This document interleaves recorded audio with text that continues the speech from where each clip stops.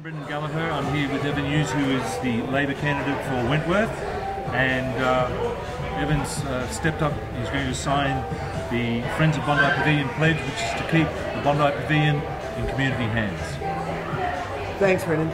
I'm delighted to sign this pledge. I'm delighted to be able to help the Bondi Pavilion. Today I came here with Ed Hughes, and together we made an announcement that Labor will freeze funding on this project, on this redevelopment, until there has been a much better and much broader community consultation. The community is not happy about this redevelopment.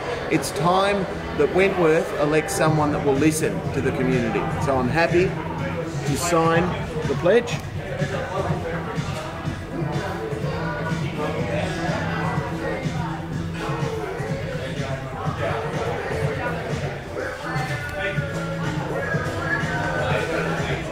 Good man, done. Thank you.